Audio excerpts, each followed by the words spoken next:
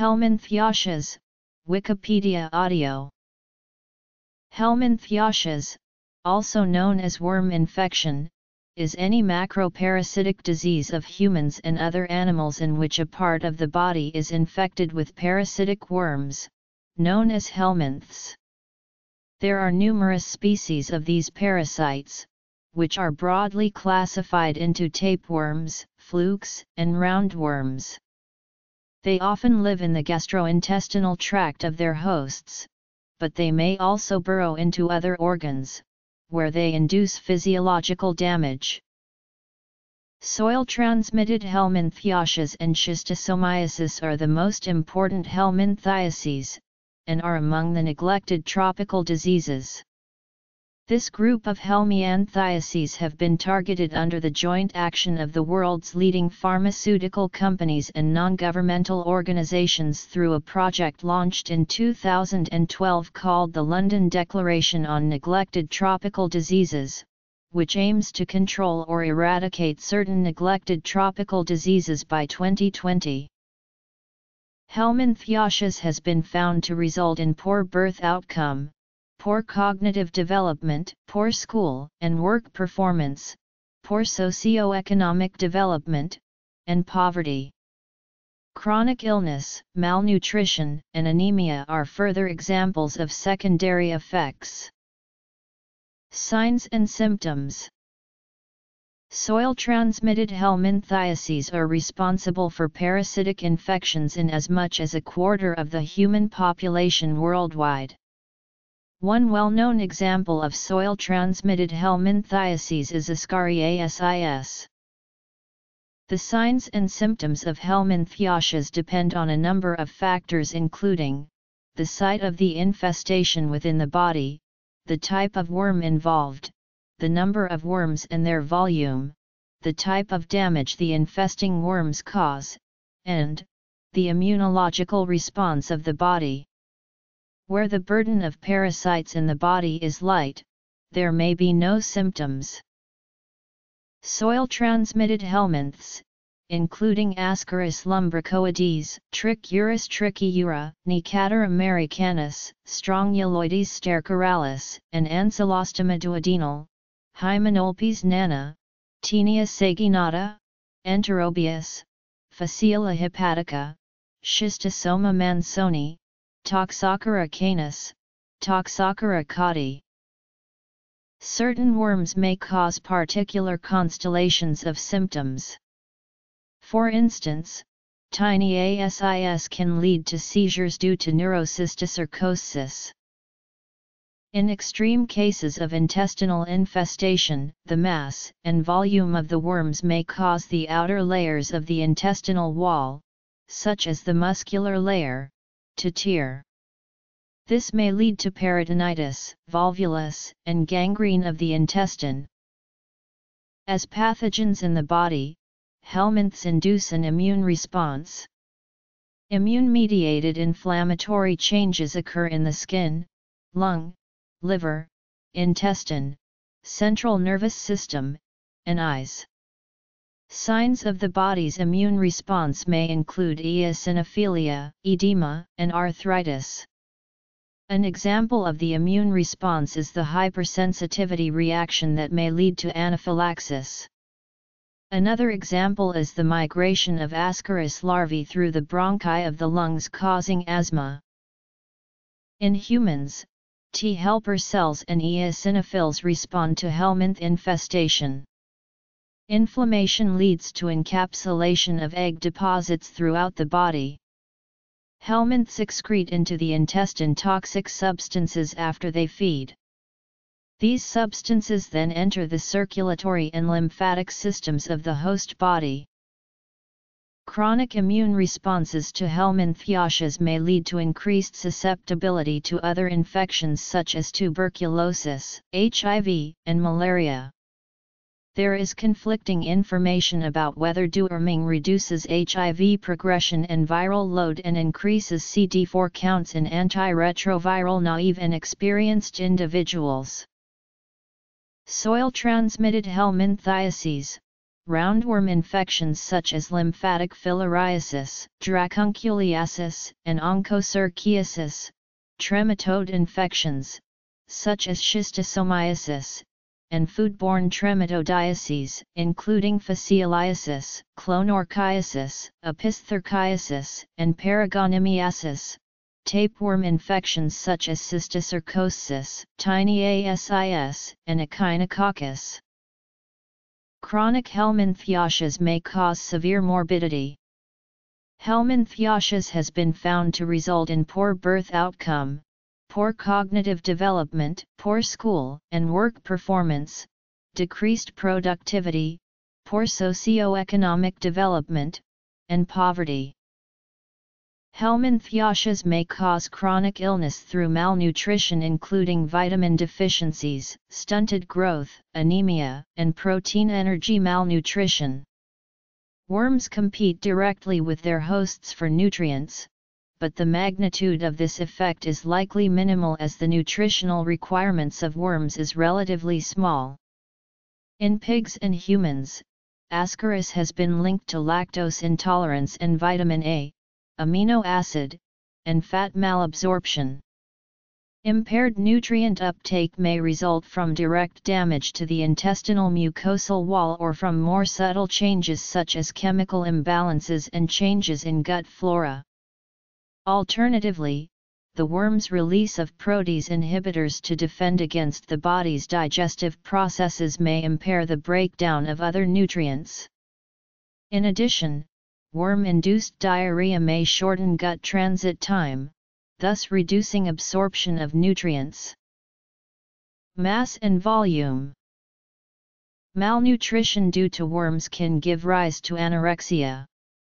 A study of 459 children in Zanzibar revealed spontaneous increases in appetite after deworming.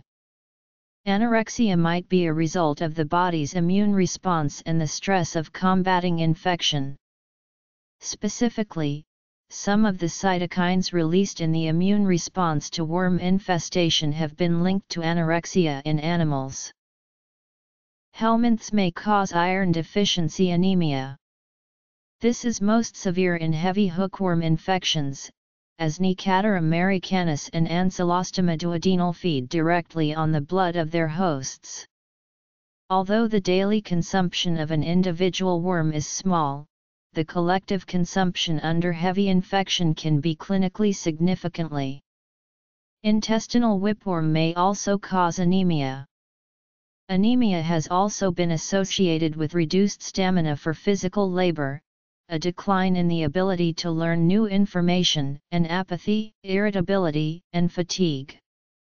A study of the effect of deworming and iron supplementation in 47 students from the Democratic Republic of the Congo found that the intervention improved cognitive function.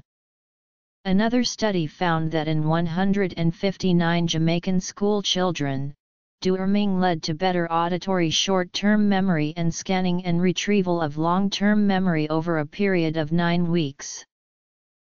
Malnutrition due to helminths may affect cognitive function leading to low educational performance, decreased concentration, and difficulty with abstract cognitive tasks.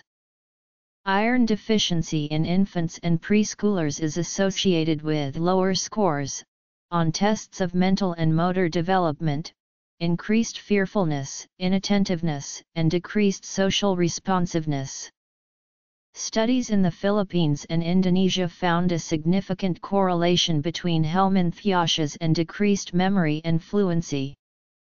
Large parasite burdens, particularly severe hookworm infections, are also associated with absenteeism, under-enrollment, and attrition in school children. Of all the known helminth species, the most important helminths with respect to understanding their transmission pathways, their control, inactivation, and enumeration in samples of human excreta from dried feces, fecal sludge, wastewater, and sewage sludge are. Helminthiases are classified as follows. Helminths are transmitted to the final host in several ways. The most common infection is through ingestion of contaminated vegetables, drinking water, and raw or undercooked meat. Contaminated food may contain eggs of nematodes such as Ascaris, Enterobius, and Trichuris, cestodes such as Taenia, Hymenolpes, and Echinococcus, and trematodes such as Phaceola. Raw or undercooked meats are the major sources of Taenia, Trichinella, Diphyllobothrium, Clonorchis, and Paragonimus. Schistosomes and nematodes such as hookworms and strongyloides can penetrate the skin directly. Finally, Wuchereria, Onchocerca, and Dracunculus are transmitted by mosquitoes and flies. In the developing world, the use of contaminated water is a major risk factor for infection. Infection can also take place through the practice of geophagy, which is not uncommon in parts of sub-Saharan Africa. Soil is eaten, for example, by children or pregnant women to counteract a real or perceived deficiency of minerals in their diet. Specific helminths can be identified through microscopic examination of their eggs found in fecal samples. The number of eggs is measured in units of eggs per gram. However, it does not quantify mixed infections, and in practice, is inaccurate for quantifying the eggs of schistosomes and soil-transmitted helminths. Sophisticated tests such as serological assays, antigen tests, and molecular diagnosis are also available. However, they are time-consuming, expensive, and not always reliable. Immunological response. Secondary effects. Disrupting the cycle of the worm will prevent infestation and reinfestation. Prevention of infection can largely be achieved by addressing the issues of wash water, sanitation, and hygiene. The reduction of open defecation is particularly called for, as is stopping the use of human waste as fertilizer. Immune changes. Chronic illness. Malnutrition. Anemia. Cognitive changes. Further preventive measures include adherence to appropriate food hygiene, wearing of shoes, regular deworming of pets, and the proper disposal of their feces.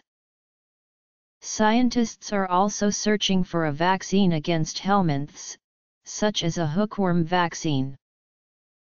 Broad-spectrum benzimidazoles are the first-line treatment of intestinal roundworm and tapeworm infections. Macrocyclic lactones are effective against adult and migrating larval stages of nematodes. Praziquantel is the drug of choice for schistosomiasis, tiny ASIS, and most types of foodborne trematodiases. Oxamniquine is also widely used in mass deworming programs. Pyrantel is commonly used for veterinary nematodiasis. Artemisinins and derivatives are proving to be candidates as drugs of choice for trematodiasis. Helminths types causing infections. In regions where Helminthiasis is common, mass deworming treatments may be performed, particularly among school-age children, who are a high-risk group. Most of these initiatives are undertaken by the World Health Organization with positive outcomes in many regions. Deworming programs can improve school attendance by 25%. Although deworming improves the health of an individual, outcomes from mass deworming campaigns, such as reduced deaths or increases in cognitive ability, nutritional benefits, physical growth, and performance, are uncertain or not apparent. If complications of helminthiasis, such as intestinal obstruction occur, emergency surgery may be required. Patients who require non-emergency surgery, for instance for removal of worms from the biliary tree, can be pre-treated with the anthelmintic drug albendazole. Areas with the highest prevalence of Helminthiasis are tropical and subtropical areas including sub-Saharan Africa, Central and East Asia, and the Americas. Some types of Helminthiasis are classified as neglected tropical diseases. They include the soil-transmitted helminths, schistosomes, and filarial worms collectively infect more than a quarter of the human population worldwide at any one time, far surpassing HIV and malaria together. Schistosomiasis is the second most prevalent parasitic disease of humans after malaria.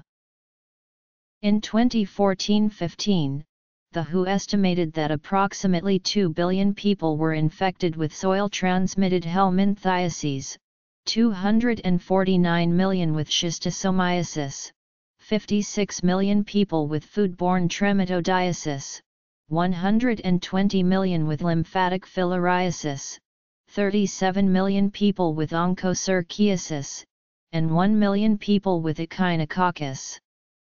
Another source estimated a much higher figure of 3.5 billion infected with one or more soil-transmitted helminths. In 2014, only 148 people were reported to have dracunculiasis because of a successful eradication campaign for that particular helminth, which is easier to eradicate than other helminths as it is transmitted only by drinking contaminated water. Roundworm infection. Because of their high mobility and lower standards of hygiene, school-age children are particularly vulnerable to helminthiasis. Most children from developing nations will have at least one infestation. Multi-species infections are very common. Even in areas of high prevalence, the frequency and severity of infection is not uniform within communities or families. A small proportion of community members harbor the majority of worms, and this depends on age. The maximum worm burden is at 5 to 10 years of age, declining rapidly thereafter. Individual predisposition to helminthiasis for people with the same sanitation infrastructure and hygiene behavior is thought to result from differing immunocompetence, nutritional status, and genetic factors. Because individuals are predisposed to a high or a low worm burden, the burden reacquired after successful treatment is proportional to that before treatment. Tapeworm infection.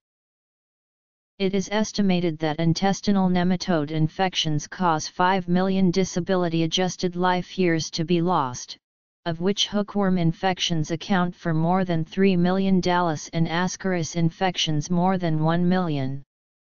There are also signs of progress.